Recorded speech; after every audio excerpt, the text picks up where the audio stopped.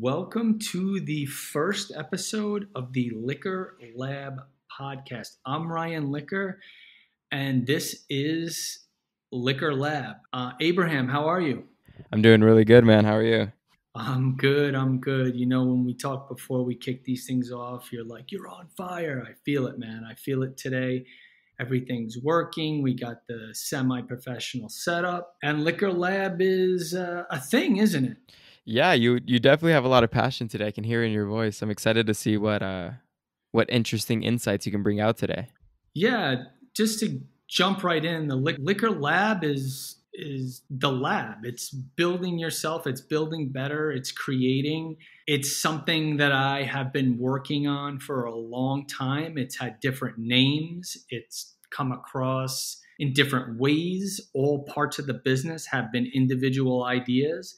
And because of my conversation with you, everything has just come right together. I moved domains, I forwarded them to the liquorlab.com, and it just goes to show that if you have that one idea, it's not necessarily the end all be all. Like there could be more ideas to follow, and then when they all come together, it could be a whole bunch of ideas over the course of 2, 3 years, 10 years, 15 years. I don't even know. All I know is that you and I connected, and I want you to take it from there. I mean, you're good at telling this part of the story. Yeah, that definitely. So my initial, my mom and I mentioned to her I wanted to move out to the New York City just to start my career and just get out of where I'm at right now. And she told me that she had a friend out there, and that turns out that you're dating her friend of like 30 years. So then we got in touch, we started talking, and I think like Let's be clear, I'm not dating her for 30 years. no, It's yeah, the friendship, yeah.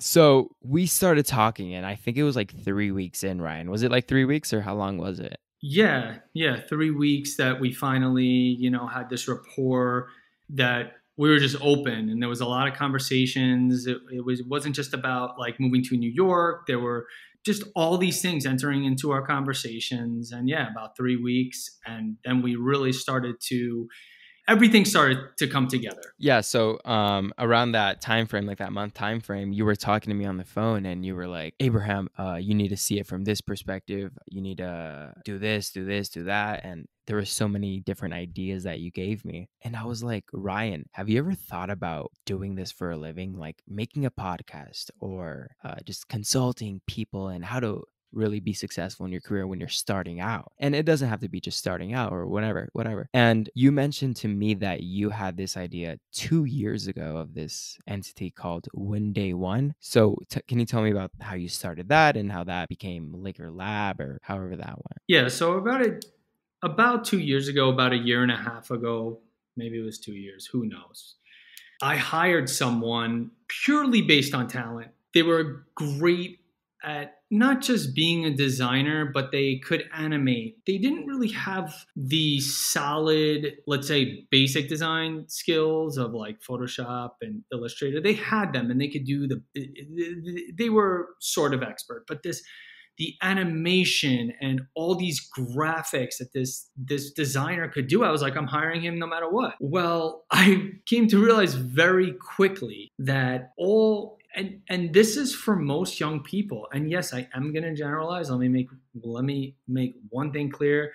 We're here to have a conversation. We're not like fact checkers or anything. So I made a huge generalization. It's proving me right every day that most young people are subject matter experts. They are hyper focused in design, hyper focused in whatever they do, engineering. They do not have these ancillary and intangible skills that they develop throughout the first job they ever get as a 16-year-old all the way through to their final destination as a professional.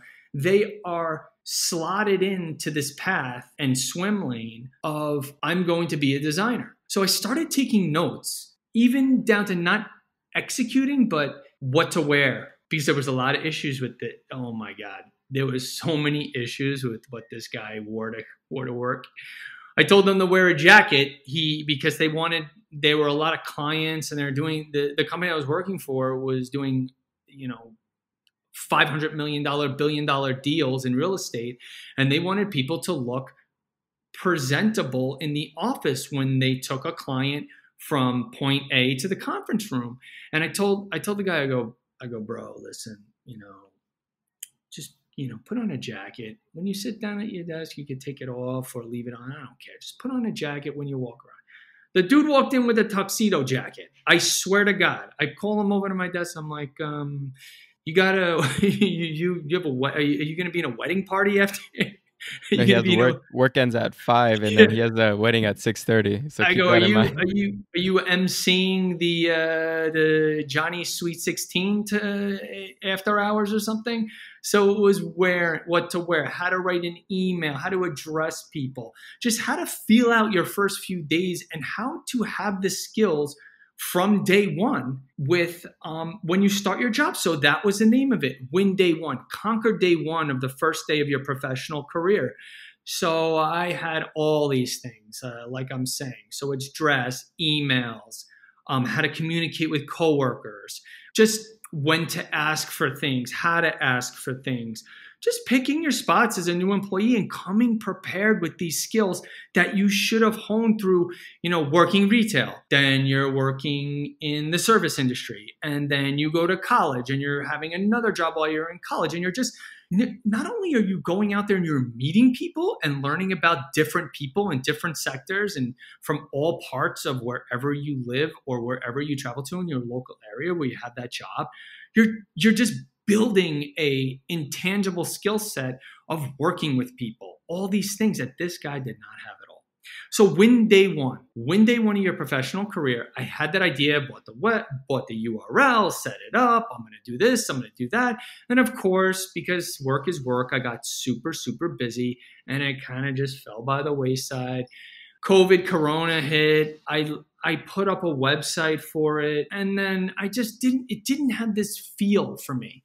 So as you were saying, we connected and we started talking about the process. And you said about your friends wanted to know who you were talking to, and you were like, hey, maybe you could talk to one of them. And I was like, oh my God. I go, this might sound like bullshit, but I actually had this idea to coach. Now, granted, it wasn't in this early before you have the job stage, but why can't it be that? So I told you I had this idea when day one, and you were like, wow, that is awesome. We need to get out there. We need to talk to people. I have a friend that is interested in talking to you. Now, that aside, I, at the time, was building a marketing agency, and I was like, why can't my marketing agency, the Liquor Lab, come together with Win Day One? Why can't it just be part of the Liquor Lab experience?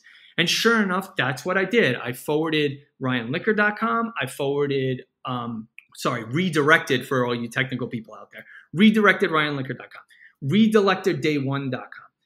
Redirected them both to the Liquor Lab, and added a career consulting section, took on a client, just built it out. And this is what it's all about. It's all about not your first day of work, but it's about getting you to building a road to somewhere. I mean, I go off and I go on these rants, but this is what it's about. It's about being passionate about what you're doing, and not just building a road, but building a road to a destination, and then building a new road from that destination to another destination. I always tell you, Abraham, I don't want to hold your hand. I don't want to be your mommy. I'm kind of rough when it comes to people when I expect the best out of you every day. And you know that, you've learned that. And that's what Liquor Lab is about. It's about bringing the best and helping you see clearly. No, I definitely learned that the hard way. Yeah, working with you really opened my eyes and made me commit to projects. I had to work with a lot more urgency than usual. And that's something that you've really, really, really have emphasized, is the idea of committing and working with urgency. Did you develop that through your career, or did you just come up with that like on the fly? Well, throughout my career, urgency has been ingrained in me. Just following up, being on Okay. top of things, just everything you're doing, you are accountable for. So disappearing or not saying, oh, there's a problem here and just hoping it goes away. I've done all the work for everyone. So part of the Liquor Lab is that I've had so much experience. You could show your resume to two resume experts. They'll give you two ultra left view and the ultra right view. They will not agree on what the best presentation of a resume is. They won't agree. A lot of people won't agree on things, but I've had that experience dealing with all types of people, all types of jobs, from a paper route to working 3 days as a waiter. It's just not for me. I was able to say this job is not for me. So just all this experience I'm able to bring to other people so they could accelerate their careers, where things that I've done and the lessons that I've learned have set me back in my progression. And I have come up late. I've had all these ideas. I haven't really stuck to one and grown it and then pivoted. I've just been scatterbrained until now, until the Liquor Lab, and working with urgency, getting back to that. It's just being on point, following up, communication, not letting things go that you don't want to talk about. One of the things you got to talk, if you're going to be a professional in this world and be very successful, you have to deal with failure. You have to, when you fail, you have to raise your hand and say, I failed here. And this is how I'm going to solve it. You know, as cliche as it sounds, like, I want solutions. I don't want to know you messed up. I want to know you messed up and how you're going to fix it, because you learned from that. Learning. Urgency is not just working ahead of schedule. It's letting people know that you're on it, working with a drive.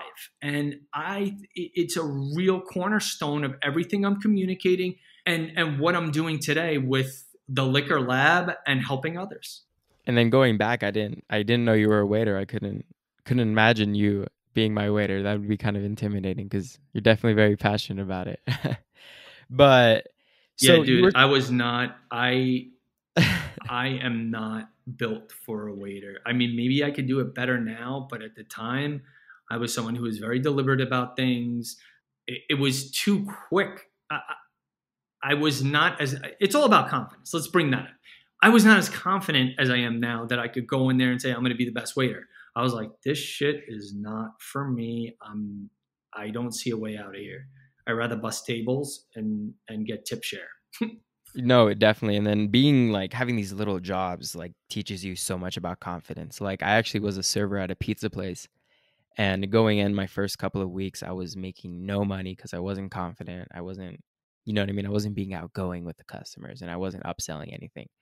And then a month in, I was just running tables and making the most tips in the whole restaurant. And that happened because I put myself out there. I was confident, and I just learned a new task. And that confidence that I learned from being a server honestly has been probably the best thing to happen to me, because now I'm super smooth in an interview or any type of conversation, just because I had to talk to so many people. So it's pretty cool to be able to talk about these small little jobs that we had and how that's really helped us grow. Someone told me a long time ago, and listen, I've had influence and opinions and advice from all people all across the world, all different, some similar. But one thing is, every job you take, and in the financial crisis of 2008, 2009, I had to work at Walmart. I had no other option. I had to work at Walmart.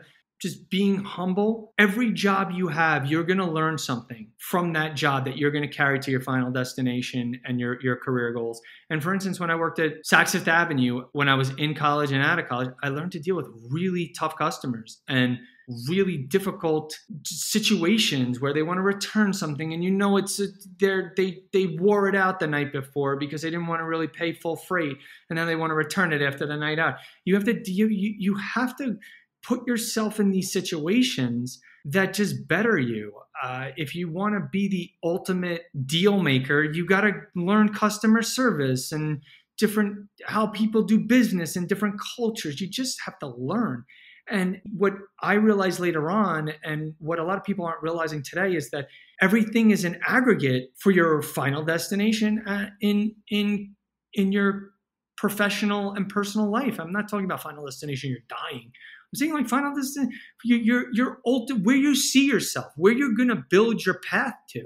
It's super, super important that you're learning, even if you have the worst job. I've had horrible bosses. I've had great experiences. I fucked up a lot of times, but I've learned all the way through, even though I was like, damn, that was a terrible job. And that's so lost today. People quit in 2 seconds because they just give up. I never gave up until you tell me to leave. I'm going to work for this company as passionate as ever. And then something that you talked about was how you had to be humble, even if you had like the worst job in the world and you had to scrape gum off the bottom of a table or something. I don't think any job's above anybody. And if, let's just say, right out of college, you get the worst job ever, you have to try to make sure that you do the best that you can do at that job. That way you're given more responsibility and they know that how hard you're willing to work, even if it's a small task or a large task. So being humble, like you mentioned, is definitely one of the major cornerstones that needs to be really like exemplified in any scenario. Yeah, being humble is something I communicate to everyone I've talked to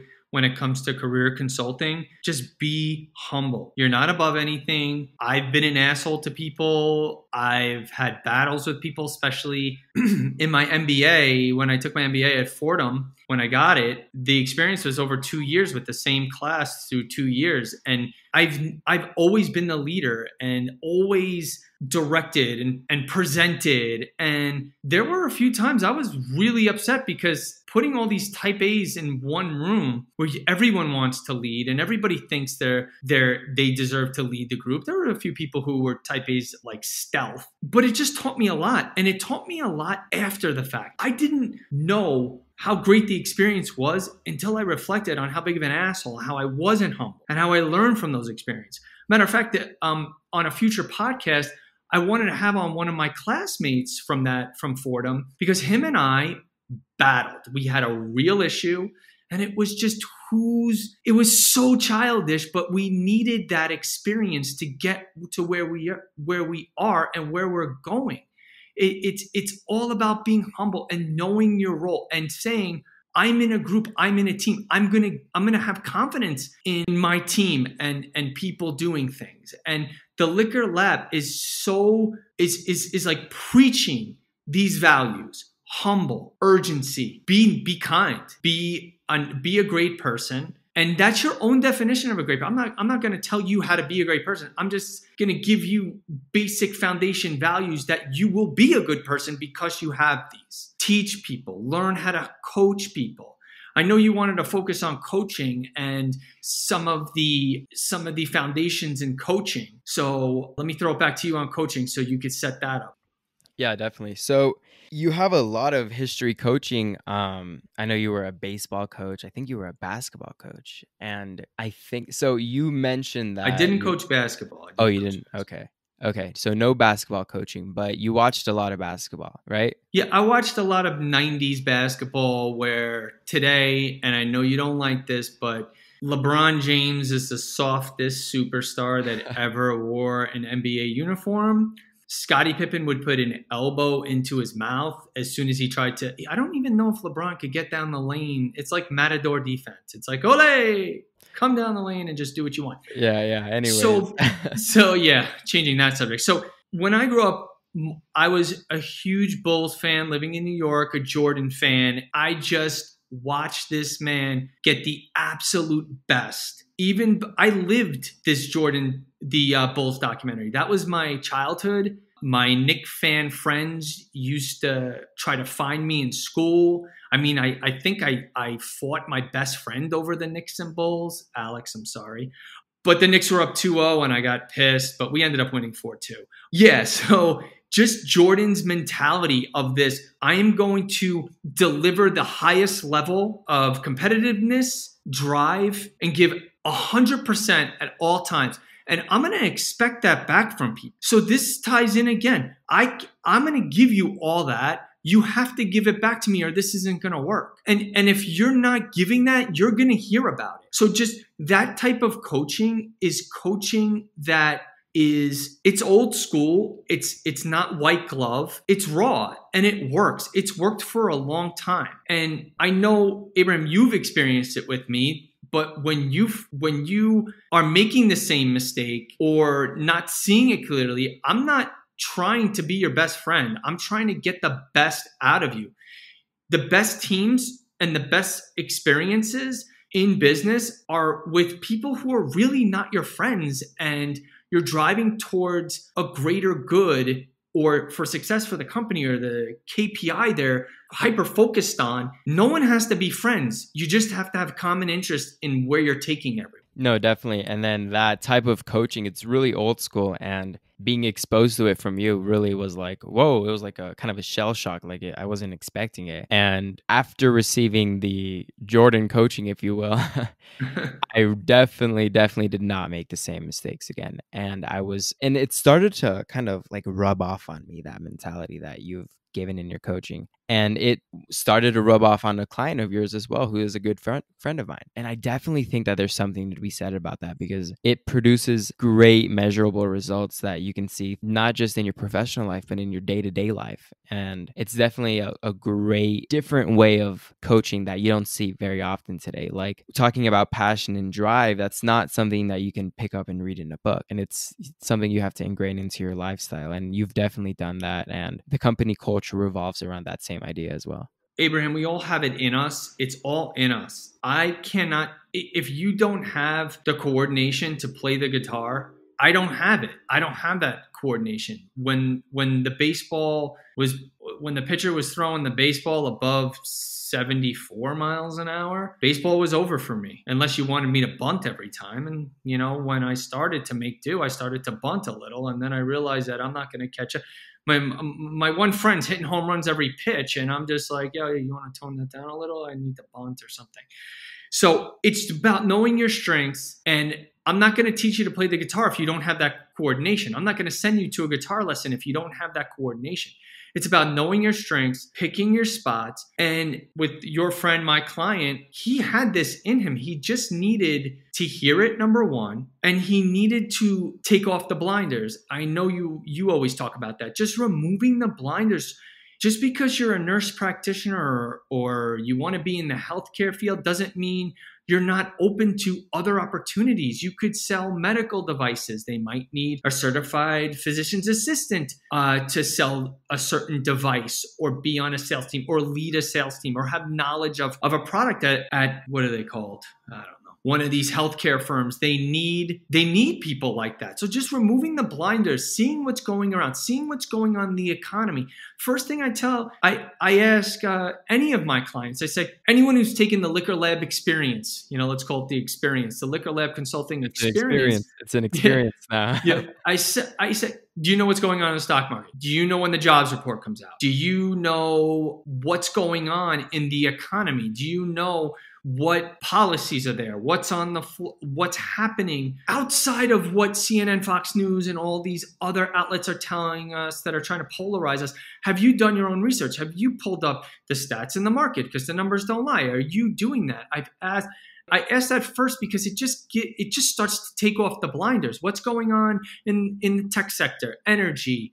What happens if there's oil now that we were shut down for a little bit, or we weren't moving as much with planes and automobiles? The oil price dropped. And when I was your age, Abraham, the price per barrel was over $100 per barrel for oil. Now I think it's $39, and that's up from a low. So just knowing what's around you, what's happening, not just operating with blinders. And a lot of people do that. And let me tie it all the way back to Win Day One. That original concept is today's youth is too indoctrinated in their own lane. I hear this all the time, stay in your lane. Sometimes I have to Google when one of my younger friends sends me like a abbreviation, not LOL. I'm not that old, but I remember that happened with you and me too. I sent you like on my way, or I'll let you know. Yeah, I was like, what are you? I go, you got to help me out here. I don't feel like Googling. So just things like that. Everybody's in their lane. We need to you necessarily don't have to leave your lane. You have to see the lanes next to you. And that's what the Liquor Lab and this whole initiative is all about. Now, Abraham, I'm going to throw you a question right now. When we had our initial talks, what part of the process for you stood out the most? What was something to you that has resonated other than the things that I've talked about so far? Great question. To come to mind, the first thing that definitely kind of shocked me. I wasn't expecting to have this question. You mentioned it earlier, but you asked me what the stock market price was and all of this. And I was like, I have absolutely no clue. And now you and me talk every single day about, oh, did you see what this closed at? Or did you see what it opened at? And I saw you made money today because of whatever. But something that stood out to me was definitely the passion and urgency that you worked with, and being able to see that there are opportunities out there. And if you're not looking for them, you're not going to find them. Like my LinkedIn, for an example, was abysmal. It looked terrible. And then you were like, hey, have you done this, this, and this? Let me see your LinkedIn. And then that's like definitely something that for me was probably most beneficial, because I realized how important making the connections were out there. And I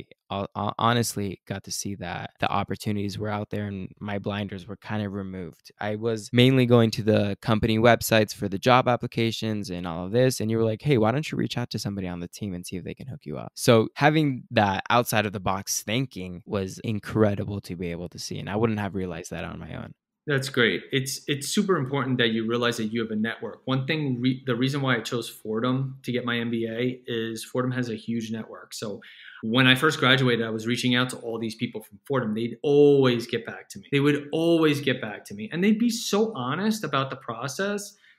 It was great. And that's what I tried to tell you. You have to come up with, you're basically dealing with one major piece of marketing, another dialogue, and then a presentation of yourself in a form of a letter that just is really concise and presents yourself. And when I looked at your profile and the way you set yourself up, and listen, some people, I don't have all the answers today. I'm still learning. So you always have to be able to make that change. And getting into the whole idea of just knowing that you're not limited. There are other ways. It's not just applying to companies, but leveraging what you have. You went to a university. I went to Fordham. You go to your university. There's people out there doing what you're doing that you could reach out to, and they want to talk.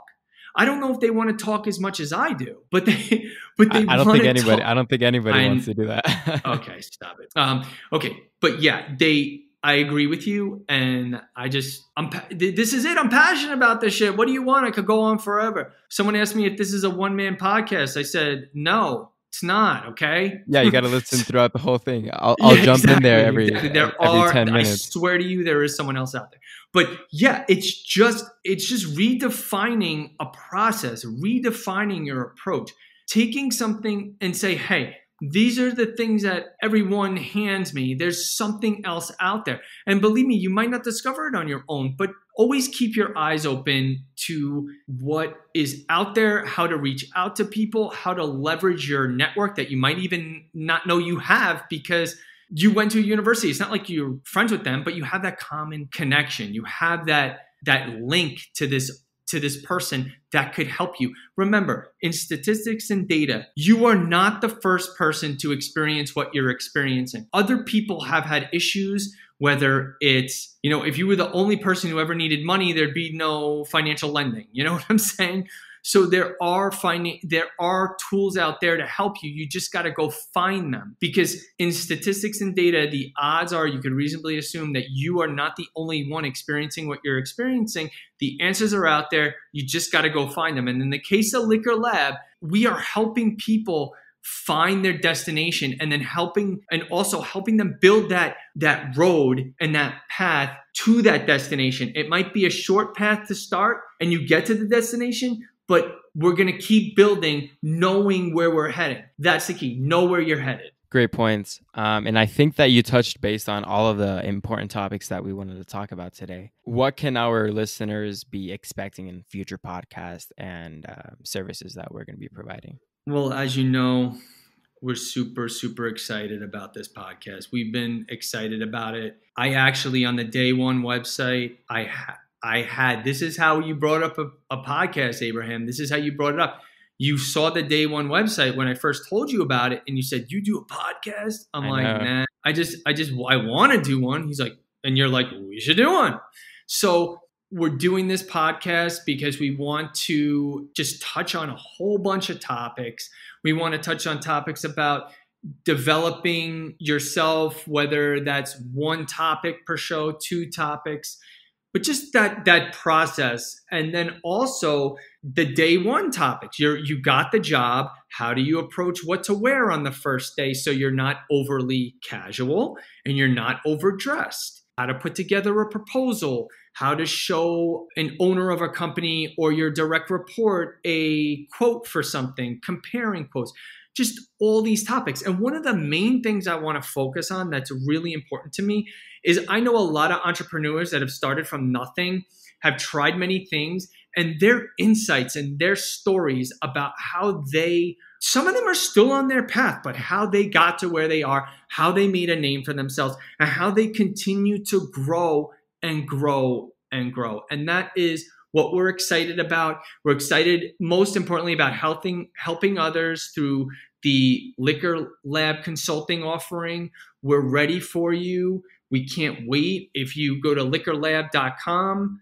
or liquorlab.com/career consulting, sign up, drop us a line, Facebook Messenger. You'll find our Instagram. We're on all channels, all platforms. And we're just super excited. I don't know if you can hear it, but we're really excited about tackling all these things about the workplace, your career path, and just how to win day one of your career in perpetuity, on and on, get to where you're going. Anything else, Abraham, before we wrap it up? No, I'm just so excited to be able to be part of this journey with you. And I'm honestly most excited about hearing from all these entrepreneurs and all the lessons that they can teach.